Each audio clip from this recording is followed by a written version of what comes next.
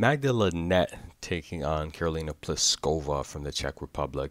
Magda Linette from Poland. And look, guys, Poland has a lot of great things going on with Iga Swiatek. Those women are playing very hard. And look, there's going to be some huge tournaments in Poland to come.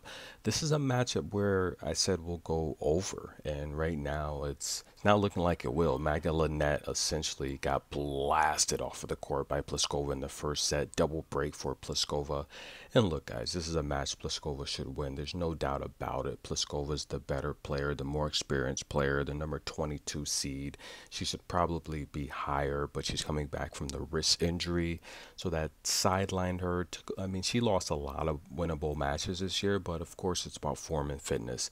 And you know about the comment she made about Serena Williams coming back. Don't get your hopes up. I thought it was a little bit disrespectful considering all Serena's done for the game, but nonetheless, sometimes she needs to be more outspoken about her own game, because she's a disappointment. The WTA finals last year, she had a solid chance to win it. I don't think she brought her best game there, and she was sent home packing, didn't make the cut.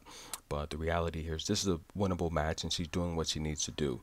And this is the great thing about the early U.S. Open passes. You can just walk in and watch any of these matches without a ticket. Right now we're on serve in the second set. Looks like Magda Linette is up 3-2 in the second set. I said it would go over. We'll see if it goes 3 sets. This is good energy.